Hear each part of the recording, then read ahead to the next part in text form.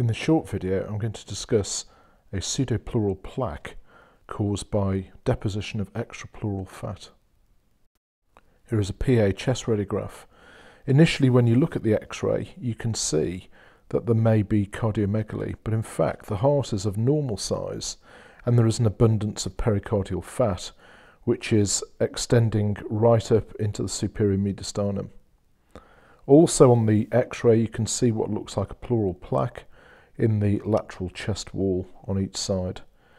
This is a nice demonstration of the incomplete border sign. It's quite sharp here and then it fades superiorly.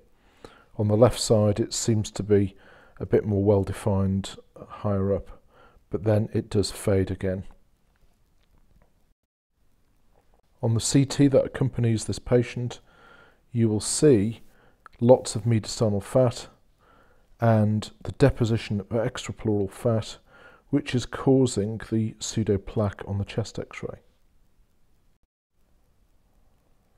Just changing the windows of the coronal reconstruction, you can see that this substance is exactly the same attenuation as subcutaneous fat, and this is causing the pseudoplaque appearance on the chest X-ray.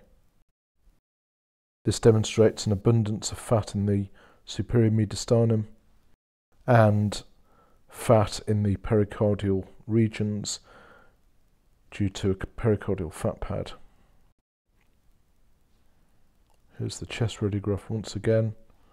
So don't jump to the conclusion that this is a pleural plaque secondary to asbestos exposure.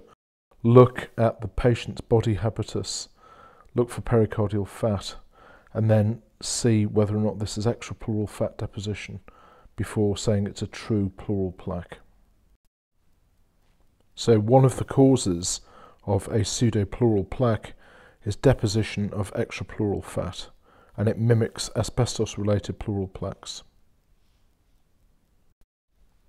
This article provides further information about other causes of pseudoplaque formation.